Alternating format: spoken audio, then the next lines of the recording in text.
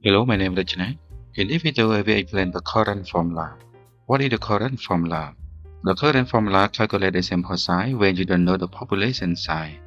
This is the formula. N0 is sample size, Z is confidence level, P is proportion of the population, Q equals 1 minus P, E is margin of error.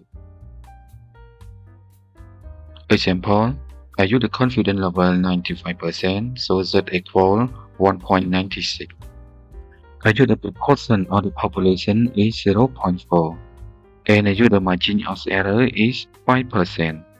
I reflect the number in the formula, so the sample size is 368.79, approximately 369.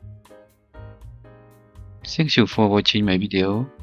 I hope to see you again in my next video.